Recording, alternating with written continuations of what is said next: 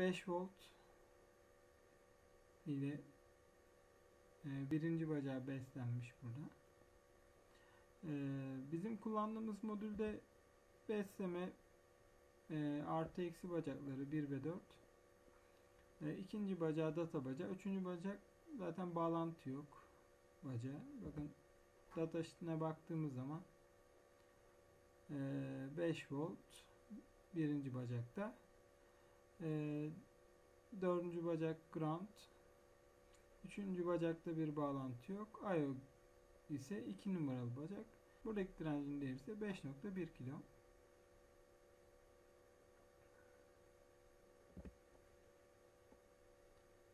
Burada direnci bağladık. Bu direncin değerini de değiştirelim.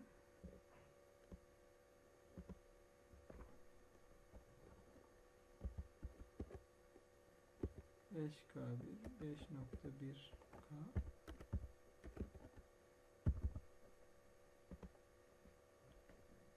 Evet.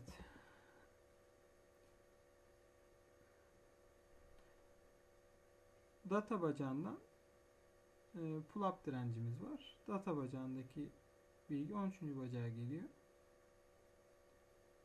Üçüncü bacağımız ise sensörün boşta. Şematiğine bakalım. Şematikte data bacağı 13. bacağa geliyor. 5.1K'lık direncimiz, 5 volt ve besleme groundları da kartımıza ortak. DHT11 sıcaklık ve nem sensörü uygulaması için hazırladığımız donanım. DHT11 sensörümüz. Üzerinde bir tane direnç, bir tane kondansatör var. Ve sensörün kendisi şu mavi olan. Böyle hazır bir paket haline getirmişler. Satışa sunmuşlar. Biz sadece şu besleme, yani kırmızı kablo ve siyah kablo. Kırmızı artı 5 volt, siyah şasemiz. Kahverengi kablo ise iletişimi yapacağımız sinyal hattımız.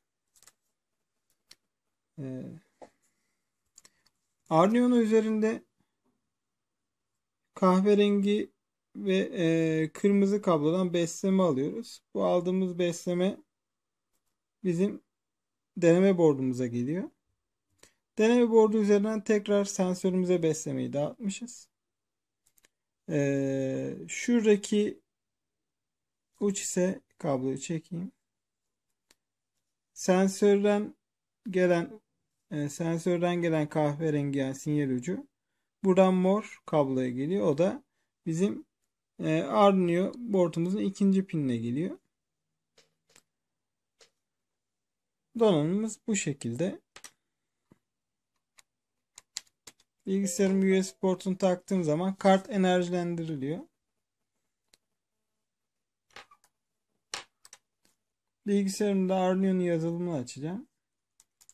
Deneme uygulamasını açtığımızda bu sensörün doğrudan şu anki sıcaklık ve nem değerlerini okuyabileceğiz. Yazılımı yüklemek için örnekler arasında DHT sensör kütüphanesi testleri açıyorum. Bizim kullandığımız sensör DHT11. Haliyle 22 açıklama satır haline getirip 11 aktif hale getiriyorum. Araçlar kısmından port ve kart seçimin doğru yapıldığını kontrol ediyorum. İkisinde de sıkıntı yok. Programı yüklemek için tıklıyorum.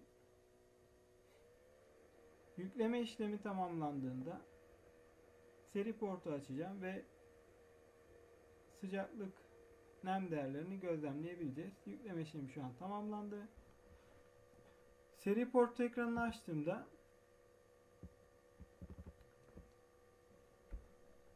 nem değeri, sıcaklık değeri santigrat ve Fahrenheit cinsinden veriliyor. Aynı zamanda hissedilen sıcaklık değeri de burada gösteriliyor.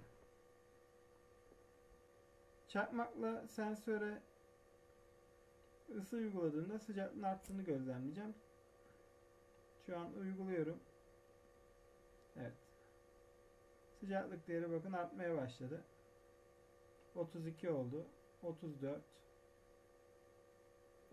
Benzer şekilde nem düştü tabi çakmakla uyguladığım için.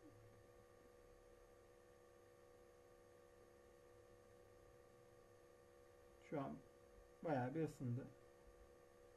Şimdi soğumaya bırakalım.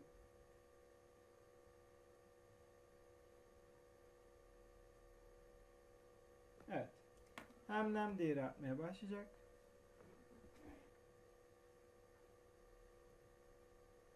Beni dinlediğiniz için teşekkür ederim.